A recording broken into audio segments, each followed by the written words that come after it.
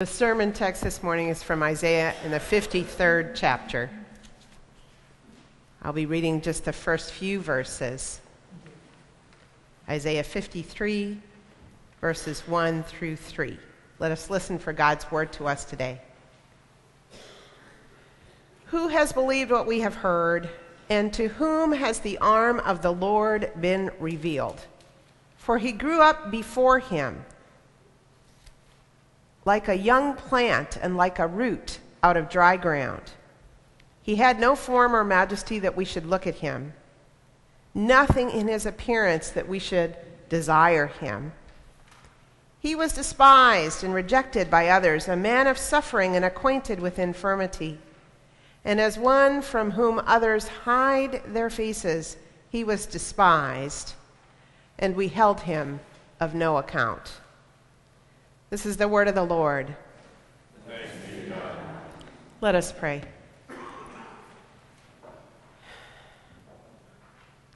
Gracious and holy God, Holy Spirit, pour your breath, your wind, your dynamism, and your energy upon us this day, that the words of my mouth and the meditations of all of our hearts might be acceptable in your sight.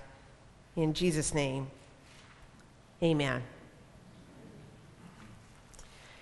Well, we usually hear scriptures from Isaiah at festive moments in worship, at festivals of the church year. Advent in the weeks before Christmas, Lent as we prepare for Holy Week and Easter.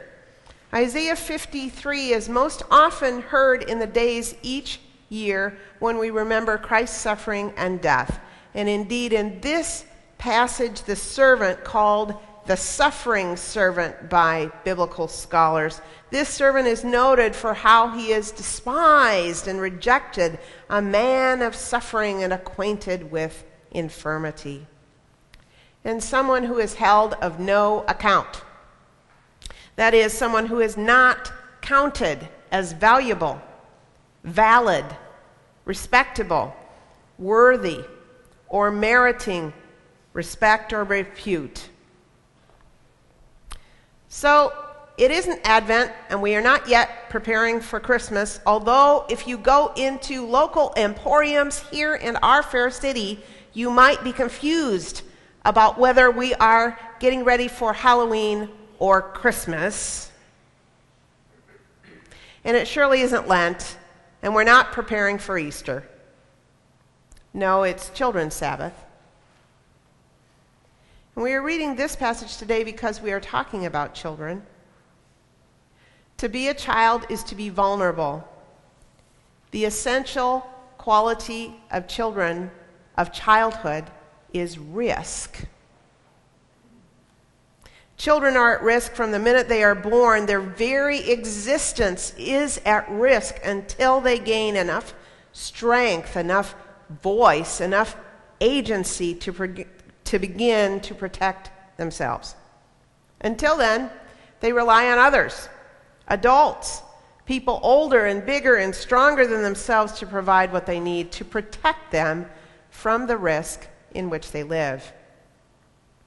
Children are born having to rely on others, which puts them essentially and completely at risk. Children have what they have, particularly when they are very small, only if others choose.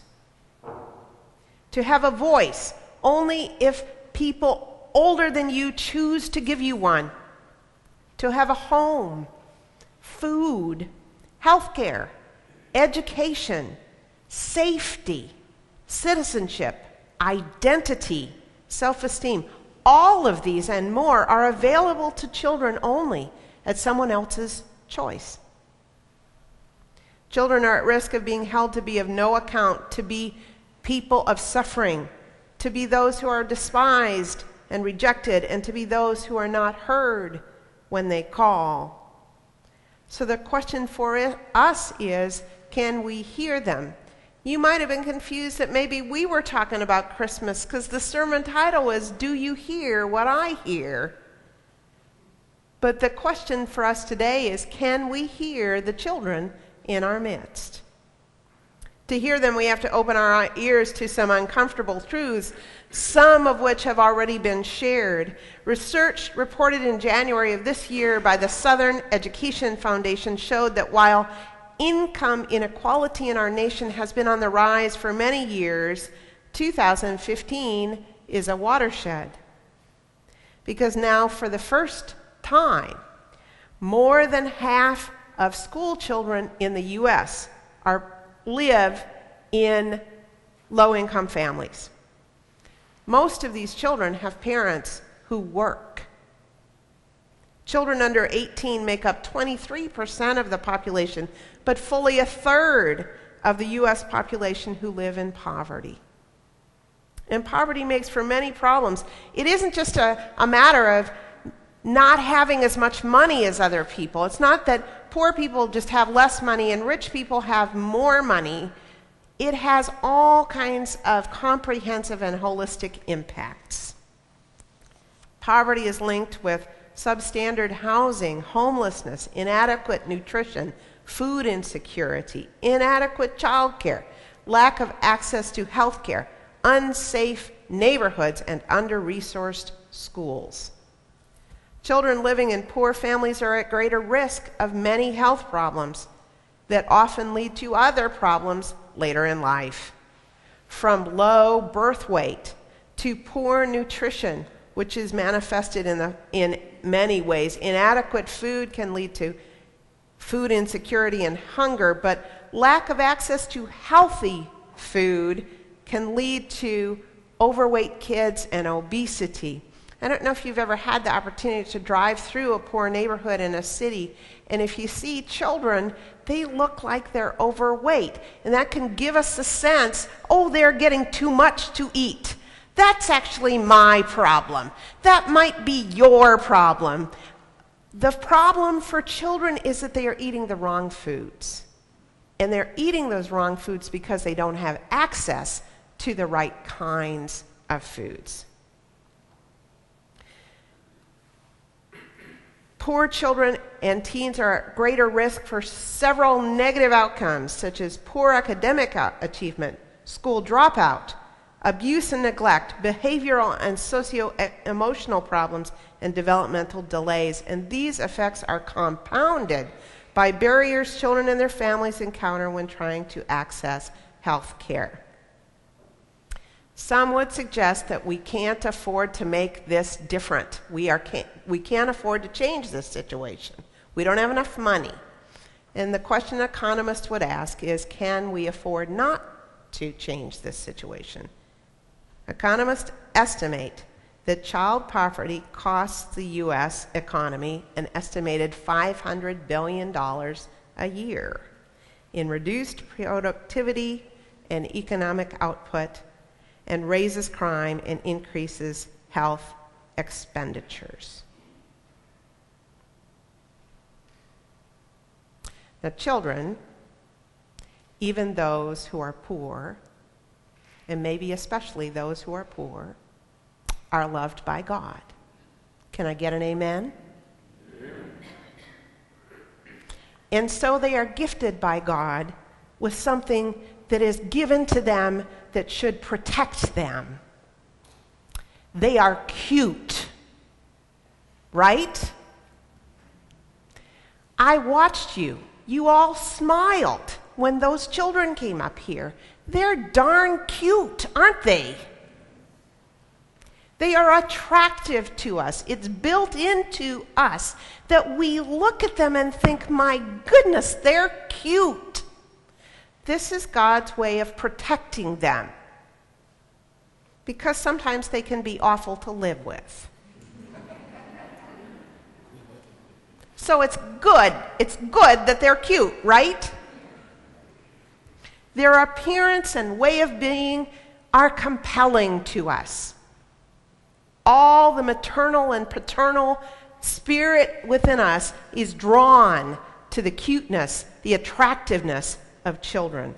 You would think, therefore, it'd be hard to legislate against the needs of the cute, against the needs of the children. You might imagine that if children and their welfare is concerned, there'd be no question as to where our priorities are. And you would be wrong. We live in a polarized climate where you are either right or wrong, in or out, for us or against us. And children whose essential quality is risk, children can fall victim to a political worldview that is based on the goal of winning. And if not winning, if you can't win, the goal is to make absolutely sure that no one else wins. The other side is going to lose. The first priority for many poor families is securing food. SNAP is a program of the federal government. It's part of the Farm Bill. I used to live in Kansas. Bob Dole is Kansas's favorite son. Bob Dole is known, he's beloved in Kansas, and he was one of the people who worked each year to make the Farm Bill a non-controversial issue. It helped farmers, that is to say, it helped rural communities, and it helped poor families in urban communities. So it should be nonpartisan, right? No. The 2014 Farm Bill, which includes SNAP, which we know as food stamps, included an $8.6 billion cut in SNAP. WIC, Women, Infants, and Children, was also cut for fiscal year 2015 by almost $100 million.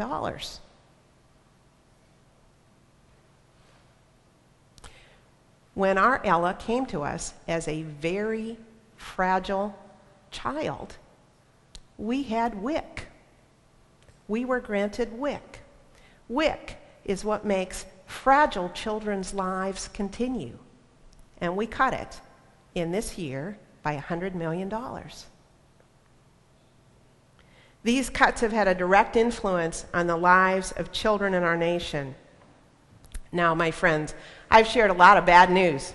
And something happens to our ears when we hear a lot of bad news. You know what happens to our ears when we hear a lot of bad news?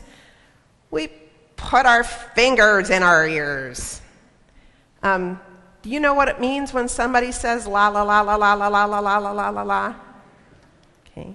We stop listening, right? When we hear a lot of bad news. We get saturated, satiated, full to overflowing, and we cannot listen anymore. So how can we keep listening? Are children important enough to us that we can force our ears to stay open? Do you hear what I hear? Can we all hear the cries of the innocent among us? The song of the suffering servant, which we read and heard before, has been understood since the earliest days of the Jesus movement as a passage that prefigures and premeditates the Christ event, which is a $64,000 way of saying that although this passage was written not 2,000 years ago, but much earlier than that, long before the birth of Jesus, yet since the very earliest days of the church, the book of Isaiah has been seen and understood as referring to Jesus. The suffering servant is Jesus to the faithful, those who follow Jesus, and through him comes salvation. Salvation can come to us through children as well.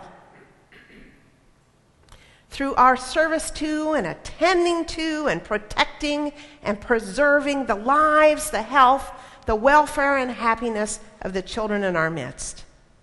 In the Good News Bible study today, we will talk about grace, how hard it is to receive grace, how very hard it is to extend grace to other people. Do children deserve grace? Do people who have done nothing, honestly, children do nothing to deserve favor? They have not earned a single penny They have not accomplished anything but making messes. They produce nothing but fatigue in their parents. Do they merit attention? Do they count? Let's turn that question on its head. Do we count to God? Do we deserve God's favor? In the face of what God is and who God is and what God has done, have we done anything, friends?